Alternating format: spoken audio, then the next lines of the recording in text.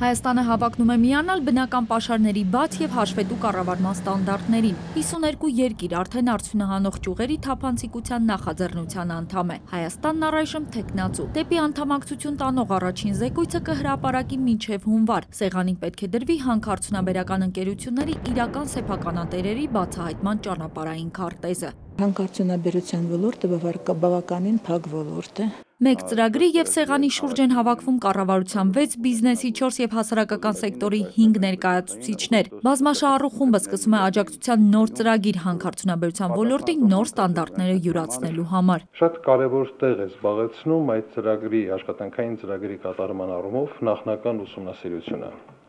Այն, ինչը կոչվում է scoping study, ինչպես նաև ուսումնասիրություն, որը թույլ կտա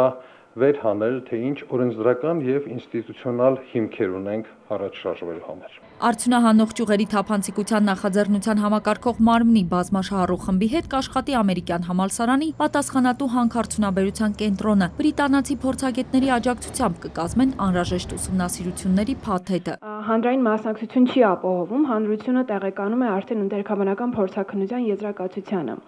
Թափանցիկության հարց կար այստեղ։ Լիցենզավորումը, թույլտվությունները, իրավունքների փոխանցումը